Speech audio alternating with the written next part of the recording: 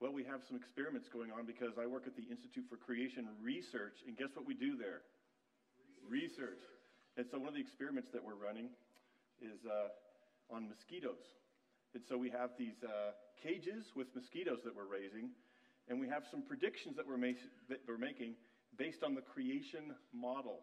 You know, because when my wife and I go backpacking and she gets eaten by mosquitoes, what does she say every time? Why did God make mosquitoes? But the assumption in that question is that God made mosquitoes the way they are today. They may have changed in the interim. So creatures have made certain changes. They're trying to get along in this fallen world. Mosquitoes are trying to get along in this fallen world. So I tried to explain to her, there's 130 different mosquito species, and of all those, only 3 of them take blood meals. Most mosquitoes take meals from plant nectar. So the 3 that take blood are trying to find some way to get the nutrients that they need when there's no plant nectar available. So we tested that hypothesis, and so our guinea pig is Scott, my good buddy Scott, and he sticks his arm in the mosquito, and 100 different mosquitoes take blood meals, and he just goes, well, because he's Southern, he goes, well, it feels kind of funny at first, you know. So he lets them all get their blood meals, and then all the female needs is one good big blood meal, and that gives her enough nutrients to produce her clutch of eggs.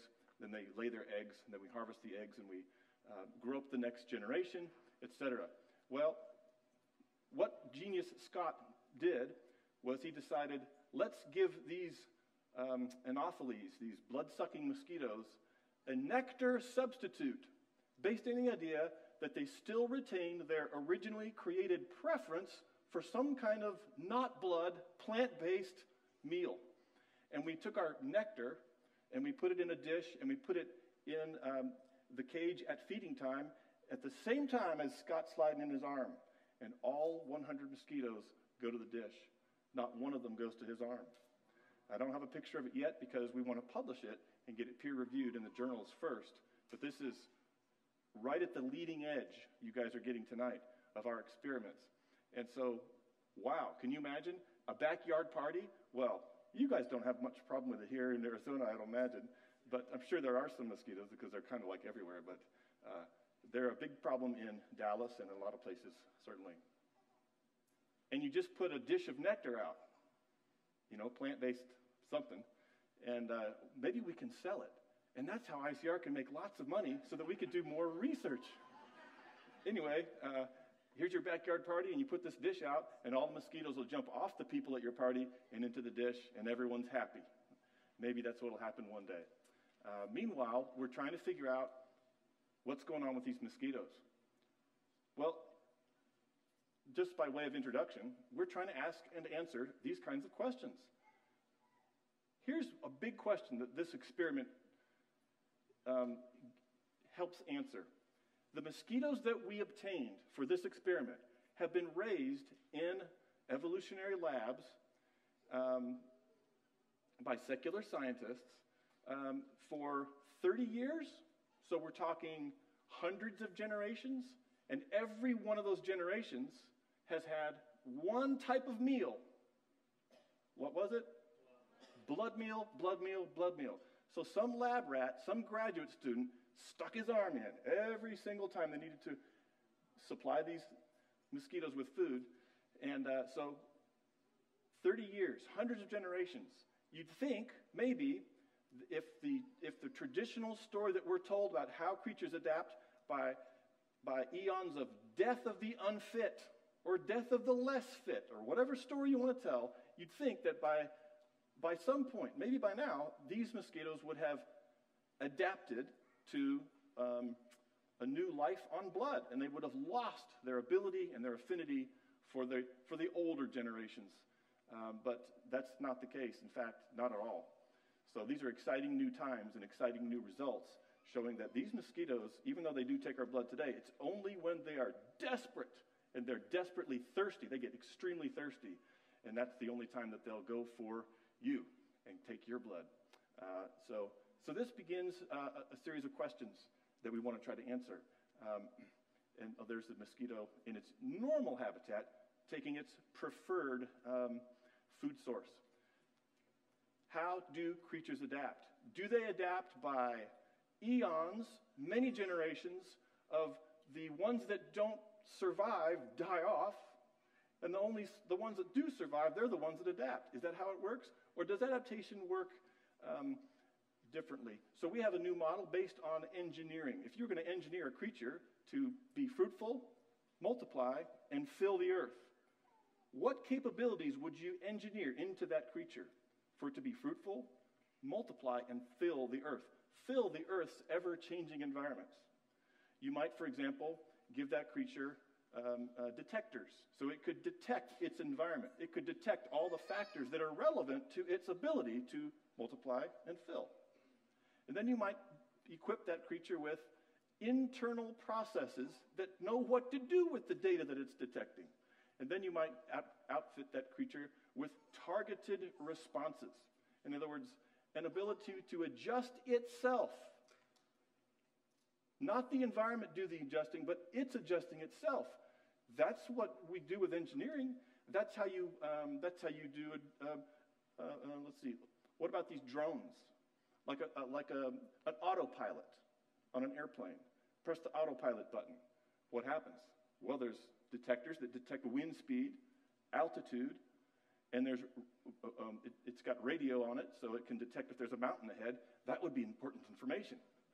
If there's a big mountain ahead, and if it detects a mountain, then it's got an internal process. It says, obstacle ahead, and then it has an appropriate response. You better change the angle of the wings and increase the thrust so you can go over the mountains. All those are internal to the designed, engineered airplane. And we are looking for these same kind of features in creatures. And so when the airplane flies over the mountain, then there's no longer a mountain, then it goes back to its normal altitude. And then if another mountain comes up, it's going to do the same set of processes, so therefore it's repeatable. Do we see creatures repeating the same adaptations when they're faced with the same environmental challenges? And that's what we're looking for. So we're going to look at 7 different creatures tonight in the next 30 or so minutes.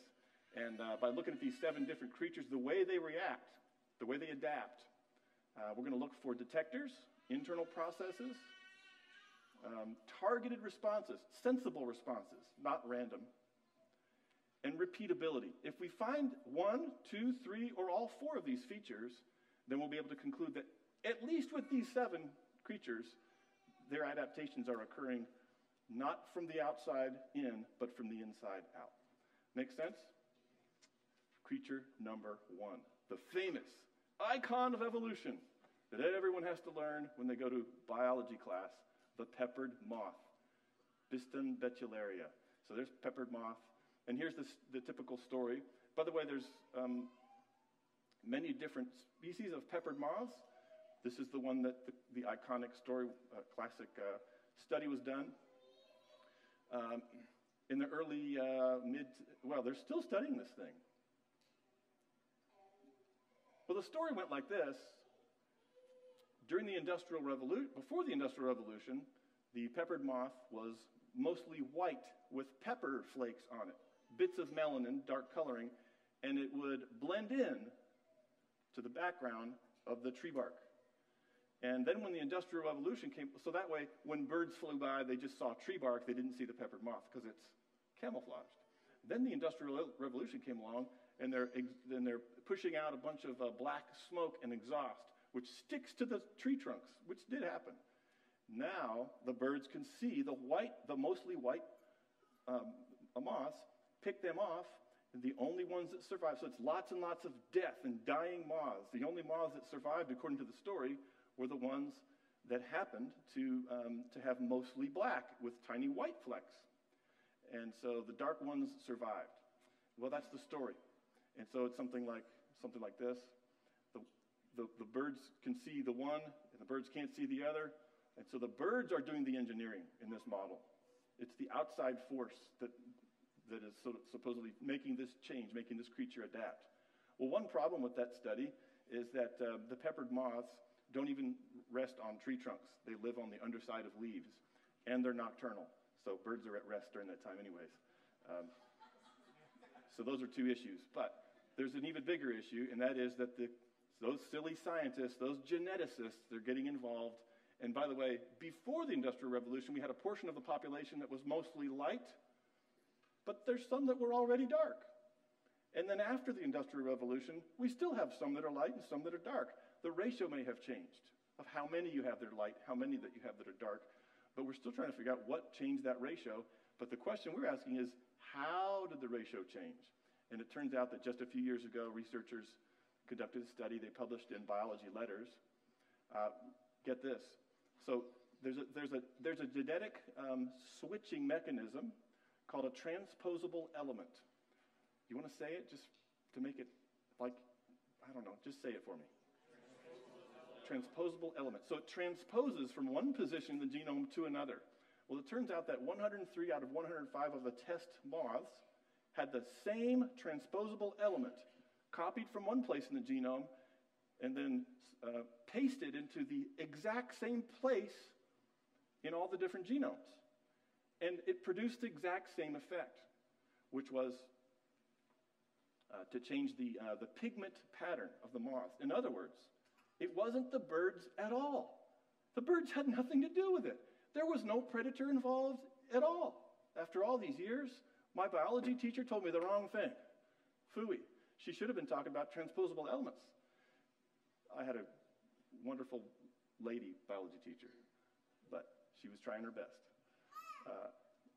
But now we know. And so, in other words, it's not external. It turns out to be internal. And the moths are detecting something, and they're making an appropriate output so they can blend in with their environment by turning off and on a specific genetic switch. In this case, it's a transposable element, but there's lots of different genetic switches. So it turns out it's internal, not external, which matches our model's prediction based on the creation idea that God made these creatures to do what? Adapt. Well, reproduce. Fill the earth. Fill the earth's ever-changing environments. So as the generations pass, the next generation of moth might encounter a dark environment, and it needs to deploy a dark version of itself. Or a light environment, and it needs to deploy the light version of itself. And so now suddenly the center of attention shifts from nature to the creator. Because who else but the creator could have engineered these creatures with internal capabilities to turn off and on genetic switches at the right time for the right reason to produce just the right effect? Well, number 2, stick spider, the Hawaiian stick spider.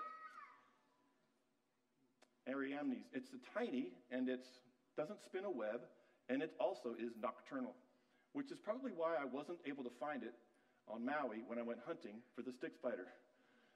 Anyway, we got cute pictures of me looking under leaves for the stick spider that I never found, but I'm trying, because I wanted to see it firsthand, but I can't yet. I'll go again this fall because my daughter lives on Maui, so it's a real shame, to do research. I have to suffer for the Lord sometimes, and I'll go back and maybe I'll bring a flashlight and look for some more Ariamnes. But these Hawaiian stick spiders, the Hawaiian island chain is lined up there, and these spiders pioneer the islands, and they have historically hopped from one island to the next. And it turns out that they produce variations. So some of these are red, some are white, some are gold, some are black. And they have different body shapes. But of all these different variations, the red, white, gold, and black on one island the red one on this island looks just like the red one on that island. And the gold one on this island looks just like the gold one on that island.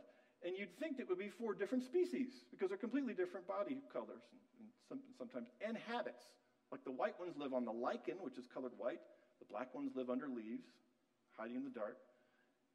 The red ones live in the red leaves, fallen leaves on the forest floor, etc. So they know where to live. But it turns out they're not different species because scientists have sequenced and compared the DNA, and they found that these are genetically very close. In other words, they're brothers and sisters. So very, very rapidly, they've pioneered these islands. So here we have some on Maui, some on Kauai, some on Oahu and the different Hawaiian islands. And you can have one black spider pioneers one island, and from that one black spider, in who knows how many generations, we still need to figure it out, but in a short number of generations, maybe it's just one. Who knows? This is why we do science. We want to find out. Is it just going to be in one generation? Suddenly you have babies that are gold, white. So maybe it's 6 generations. Who knows what? But what we do see is that these adaptations are occurring according to a repeatable plan. Because every time they hop to a new island, they're like a Swiss Army spider. They deploy, the Swiss Army knife. You can flip out this tool or the blade or the saw or the what. It's like every generation it can deploy the gold version or the black version or the red version in any given generation, and then it switches back. And every time you pioneer a new island, you can deploy the same set of options, predetermined genetic phenotypic options. So anyway, it's repeatable. So that fits our model of design and transfers the credit. And by the way, you don't have to have lizards eating all the gold ones, because these things, they're all coexisting in different parts of the same forest. So you don't even have to have any death. By the way, that's a key principle that Charles Darwin described in his big famous book on the origin of species by means of natural selection, or the preservation of favored races in the struggle for life. He said it's all a struggle for life, and it's the struggle, and you're trying to avoid death. And so eons of death, that's how you produce creature change. That's how creatures adapt. If you don't adapt, you die. That's how it happens. That's what I was taught and told. Now we're finding out that these creatures have internal capabilities, pre-designed and engineered and repeatable. And what about these blind cave fish? Astyanax. We have, I don't know how many aquaria tucked in our lab. Our lab is full of aquaria, and we've got blind cavefish, sighted cavefish. They're interfertile. They look really different. You can see the ones on the top. Do you see them there? With eyes and pigment, and the ones on the bottom, no eyes, no pigment. Well, the story that I was told, and that I used to teach others, even while I worked at the Institute. I started here in 2008. By the way, we're over 50 years old. We've been doing creation research, answering these kinds of questions. Well, we're ready to revolutionize the whole way we think about biology. Because I was taught that the way you go from sighted to blind is a generation of sighted cavefish living on the surface started to get close to an underground waterway, and there's a passageway that connects to a cave. And there's about 6 different systems that have this feature in Mexico and other places. There's some in Texas too, but anyway, the Mexican blind tetra. And and he's down there and he can't see, but he's got these big old eyes, and so he bumps his eye against the side of the cave, and he scrapes his eye, and then he gets an infection, and he dies. So, well, he didn't adapt. He failed. But he happened to have kids with smaller eyes that were less able to get scratched and die of infection. That's the story I used to teach, that it was the death of the unfit that produces the next generation of better adapted creatures. Well, that story is proving to be not true at all. Secular researchers are really cranking out tons of results from all their experiments on the blind cavefish, and we're joining them. So here we have cute little fish in their eggs, and a research group published in the journal Science not long ago, their results of what they found was on the egg shell. These are tiny eggs. I mean, you can barely see them. But on the egg shell, by the way, we have billions of these eggs. They keep growing and making new fish. But so if you want to buy us an aquarium, they're like $100. We accept. We just need a lab to put them in. So by the way, if you'd like to buy us a lab, we just need $1 million for the $100 aquariums to go in. We accept. So anyway, on the surface, they found embedded in the egg shell, it's a soft shell, but there are little detectors, and they're detecting electrical conductivity. So they're little conductivity detectors. They're made of proteins that are embedded in the egg. And so that is a measure of ions. The concentration of ions affects conductivity in water. And it turns out that in the caves, its conductivity is different than what it is in the surface, a lot lower in the caves. And so that information was transferred down to all the cells in the developing embryo, and then the embryo's cells had pre-programmed responses and knew what to do with those data. And what did they do? They produced reduced eyes and smaller eye sockets. So we just think in a few more generations of those same types of exposures, maybe we can get these eyeballs to turn off. That's what we're working on now. Well, we're reading the literature, and the literature says, and every time it's in the introduction to their paper. Introduction. The blind cavefish is a model organism for creature adaptations showing evolution. And then it says, these evolutionary changes have gone from sighted to blind multiple times the same way, and it has taken 2 million years. And they repeat that from like the last paper who said it. And that paper repeated from the guy, they read it from someone else's paper. They just cite someone else's paper, and then they're done. They don't examine it. I'm going to tell you a secret. Is this live casted or is this being broadcast? Because if it is, I can't tell the secret. You'll have to ask me afterwards. Okay, I'll just put it this way. We're finding adaptations that involve pigmentation and eyes. We're finding that these adaptations happen in our lifetime, easily in our lifetime. Not millions of years, not hundreds of thousands of years, not thousands of years, not tens of years. We just started last year, and we're already seeing these things. So rapid, repeatable, internal detectors. They do have detectors. These eggs do have conductivity detectors. Who put those there? Who put those detectors in there so that the fish would know, even while they're still developing in the egg, they're getting information about what the world's going to be like when they enter it, and what they need to deploy in order to best fit that particular environment. Well, we've done 3, we've got 4 to go. Having fun yet? Okay. Some of you look like you're having fun. I appreciate it. You know, it's these people in the back who are like, I'm not having any fun. But fortunately, you know what's fun is I get these people, and then afterward, this guy comes up to me, and I'm like, oh no, here it comes. It's the guy that had his full arms crossed, and he goes, I so appreciate what you said. I'm like, oh, you weren't the guy I thought you were. That's great. Okay. Anyway, it helps me when you smile. I appreciate you smiling. So we're looking at the 3-spine stickleback. We don't have aquariums with these yet, but if you want to buy us a lab, we're willing to look at it.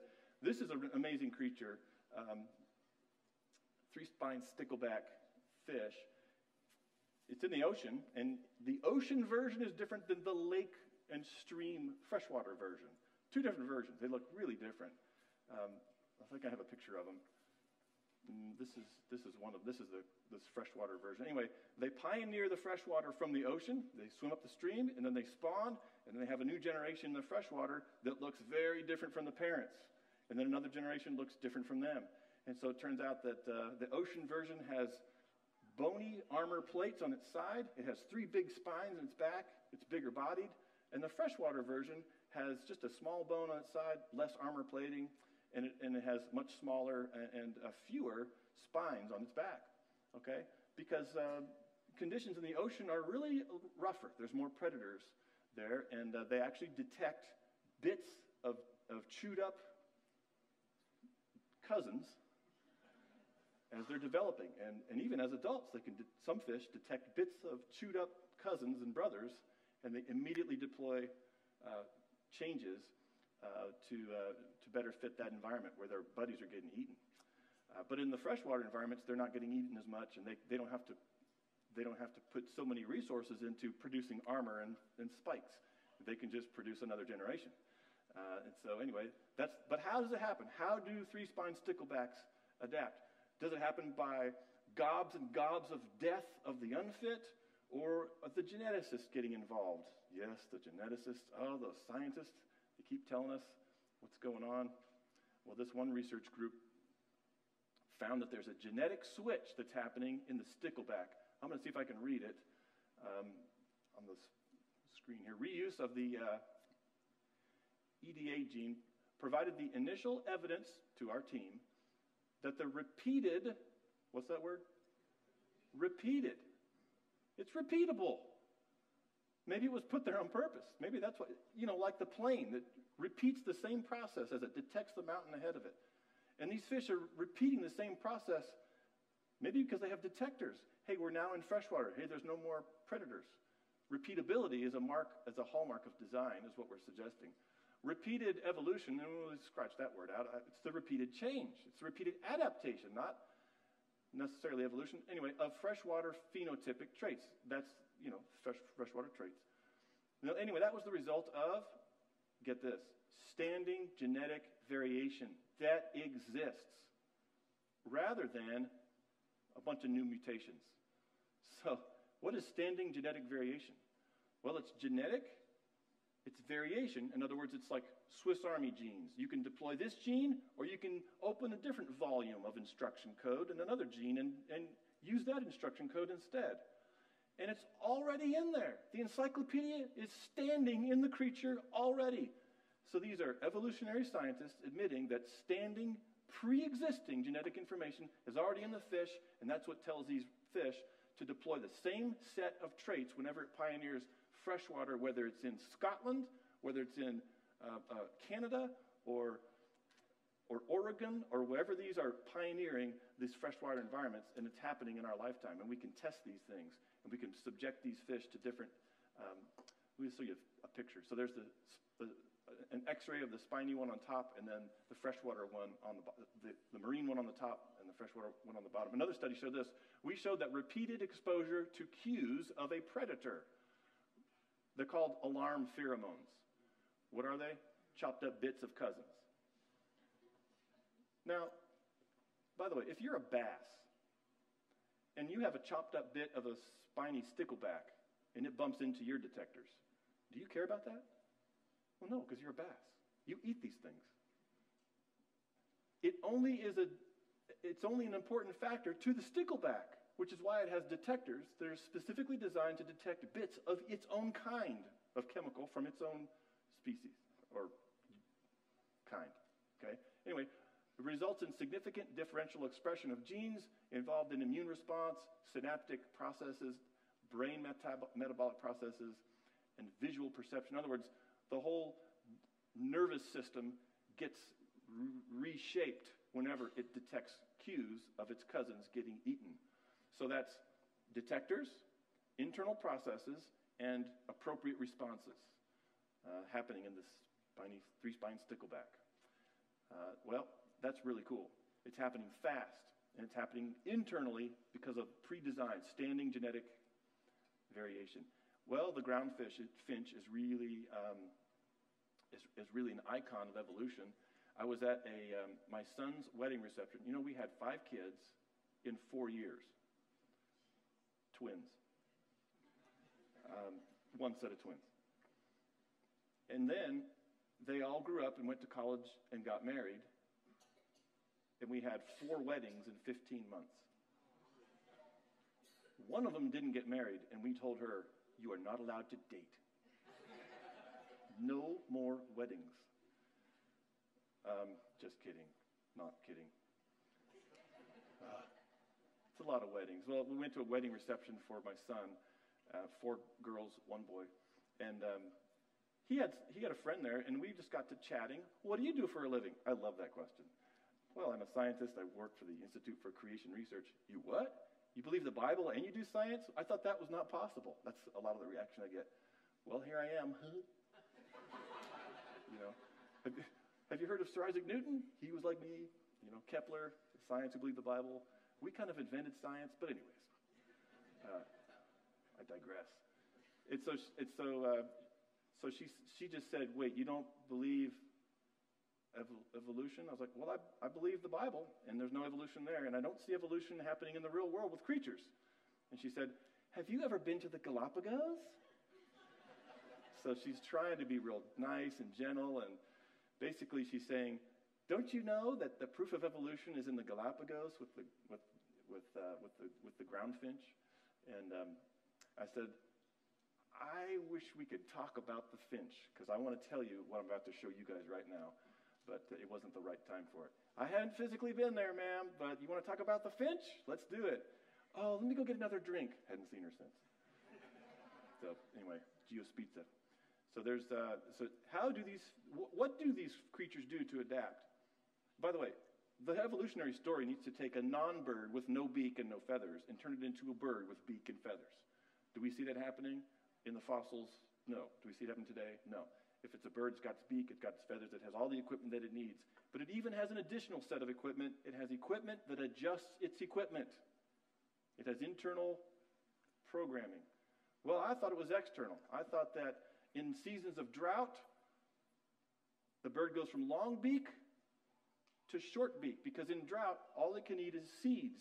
So the ones with the long beak it doesn't have the strength to crunch through those tough seeds, so it dies. So we have generations of dying birds, and that's why it adapts. It's because of lots of death of the unfit. That's a Darwinian perspective, and I'm ready to get rid of it, because we're finding over and over again that it doesn't explain what's actually happening in the real world with the real birds or other creatures.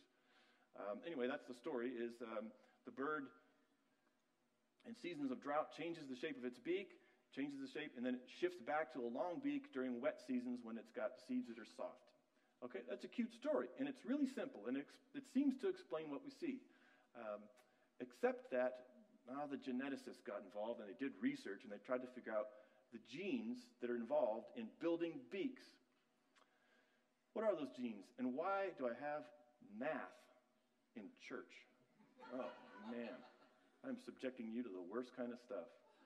Well, it's got to be mathematical. It's got to have numbers, or it's not real science.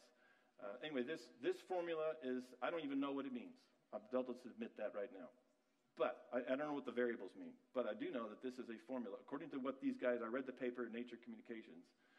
They say this formula is what mathematicians use to describe the shape of a cone. The shape of a cone. Now, a cone can have a wide base or a narrow base. A cone can be steep or shallow in its shape. So you can adjust the shape of the cone by just tweaking some of these variables.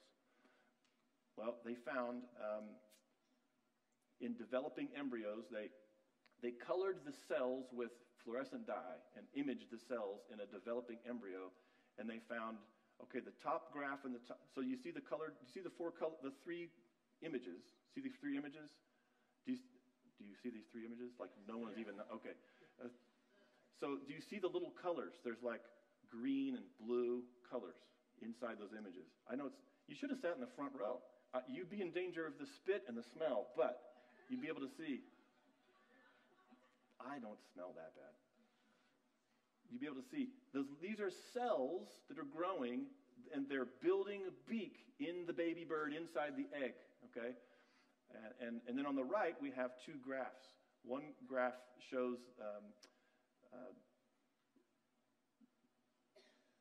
the shape of the cone that's being built in the beak, and the other graph shows the shape of the cone based on the formula.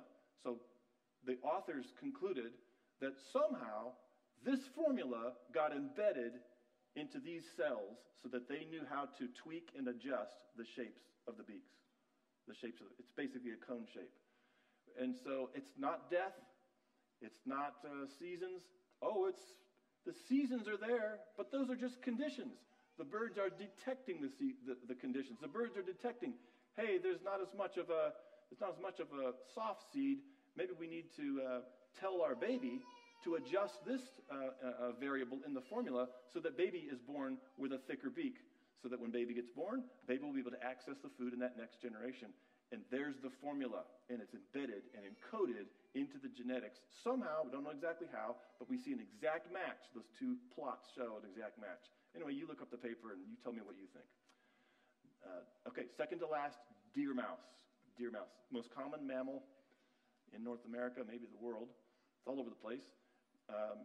Peromyscus, deer mouse. Isn't he cute? Till he nibbles on your toes, and he's freaky. Well, the deer mouse, we find it all over the Midwest.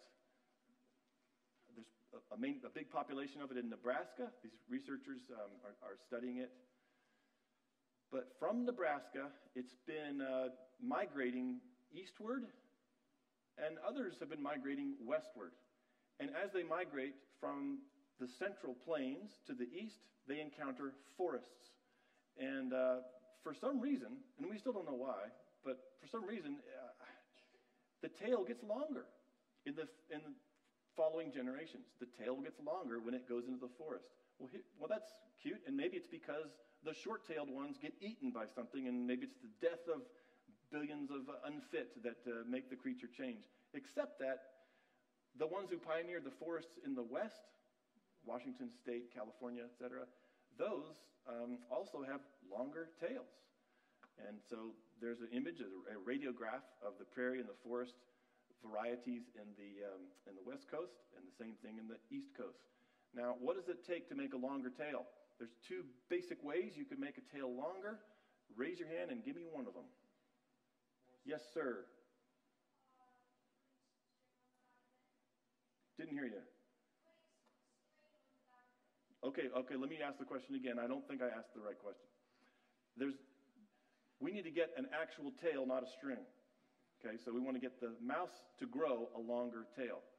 So there's a couple basic ways to do that. Another hand, yes?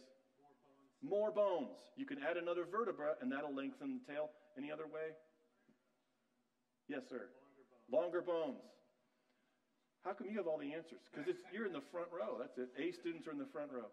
Thank you for raising your hand. Oh, you've heard this before? No, I'm an engineer. You're an engineer. That's what you do. That's exactly right. Okay, so both populations in the eastern forest and in the western forest have more bones and longer bones, which requires engineering. It looks like it requires engineering to us because it's repeatable and it's appropriate in some way to its new environment. So we've looked at, what was the first one we looked at? Biston betularia, the peppered moth. And we found that it had a transposable element, i.e. an internal switch that makes it shift from light to dark, dark to light. And then we looked at, what was it, the spider next? Stick spider. And we found that every time it inhabits a new Hawaiian island, it deploys a totally different color version of itself. And then we looked at, what was it? The blind cave fish. How could I forget those? They're all over. I even told Scott, put some aquarium in my office if we don't have lab space. But there's a dinosaur bone in my office right now, so I got to get rid of that first. Anyway, so what do we see? The eggs of these blind cavefish have conductivity detectors on the eggs, and it uses those data. So has detectors, just like an engineer would put on it. And then we looked at the three-spine stickleback fish, and it's got all kinds of internal detectors and appropriate responses. It responds appropriately to the ocean by producing defenses against predators. And then we looked at the geospiza, the bird, and we found that it has this formula. It's internal. It's not because a bunch of birds died. It's because it's got this formula on the inside that I think the Lord Jesus, the creator of all things, put there. And so, hey, if we have a divine engineer, we might as well give him credit for some divine engineering. And then we just talked about the deer mouse. And the deer mouse keeps deploying these same repeatable tail options. And then we're just going to look at the variation in the bovid kind. That's the cattle kind. So there's a longhorn for you. Longhorns. These are interfertile. Okay, so you can crossbreed a regular old cow with a bison. By the way, let's call it a bison and stop calling it a buffalo, because the buffalo is like an African animal. It's different. Oh, is that moving? Oh, yeah, I took that footage from Oklahoma. It might be a beefalo. So anyway, when these crossbreed, why are you laughing? You saw the movie Napoleon Dynamite, and they asked him, what's your favorite animal? And he goes, a liger. It's pretty much the best animal ever. Something like that. And everyone laughs. But they're real ligers. It's a real animal. It's a lion-tiger crossbreed.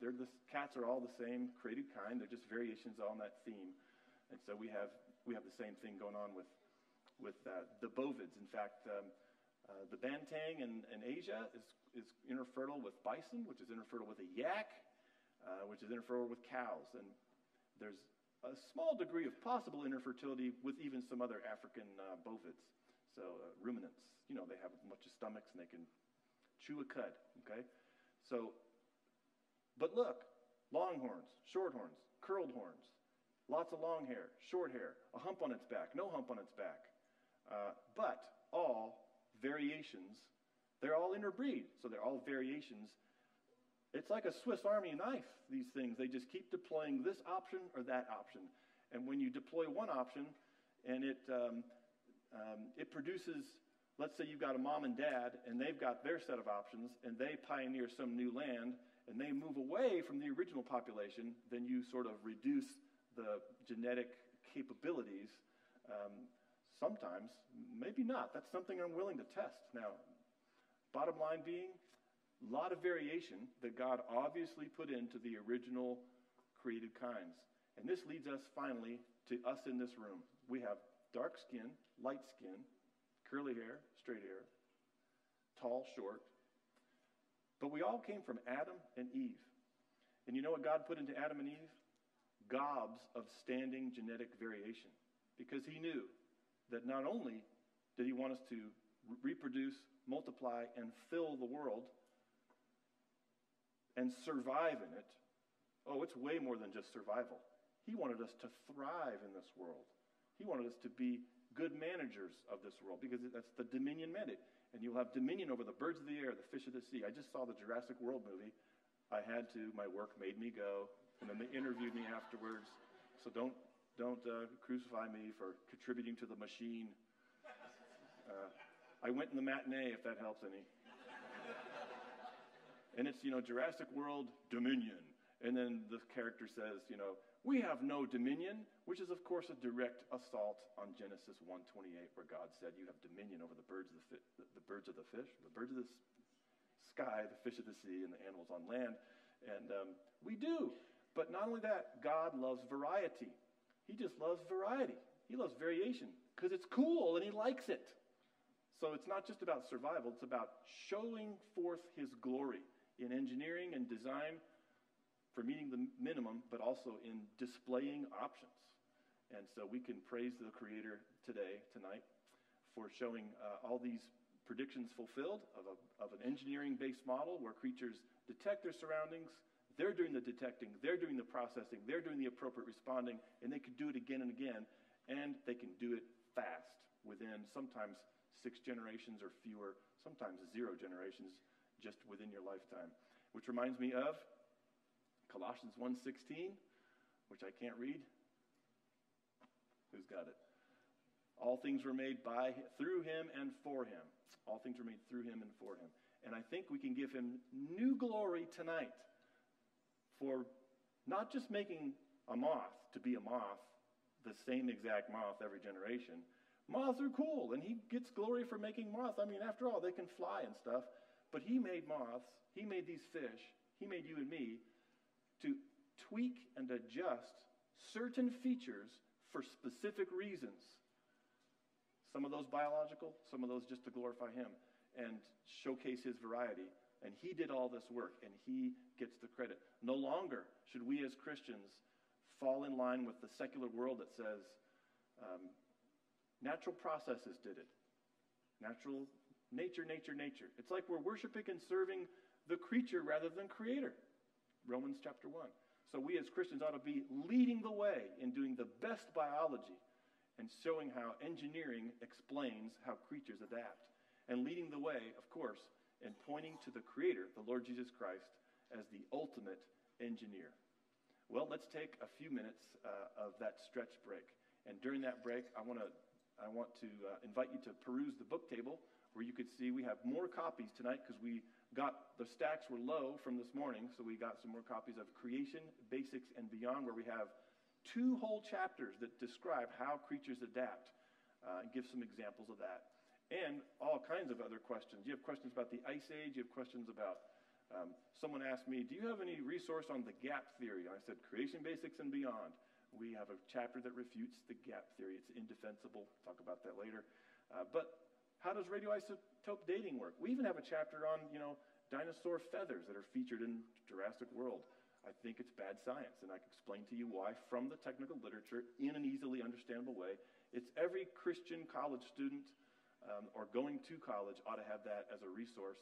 And it's not the kind of book that you necessarily want to read from cover to cover, but if the question comes up, you'd have the resource and you'd be able to go and find that answer at your fingertips, basics and beyond. We didn't bring any copies of Replacing Darwin's Sacred Impostor with us, but you can order that. We have all kinds of resources available at ICR.org. But definitely sign up if you would, if you haven't done it yet, for our monthly magazine, Acts and Facts. And we, if you enjoyed a little bit about what you heard me try to express tonight, we have more of that in every single issue of Acts and Facts.